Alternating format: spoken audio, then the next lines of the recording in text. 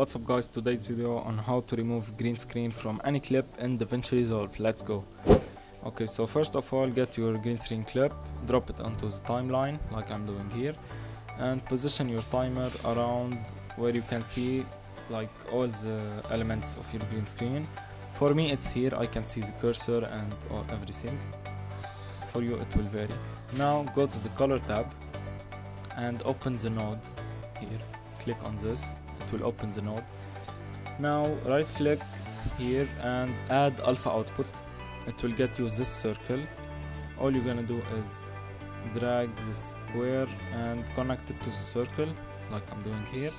Now go down there and open the drop here and select this dropper and pin the colors that you want to remove. In my case it's green, you could have a blue screen, black background, I don't know.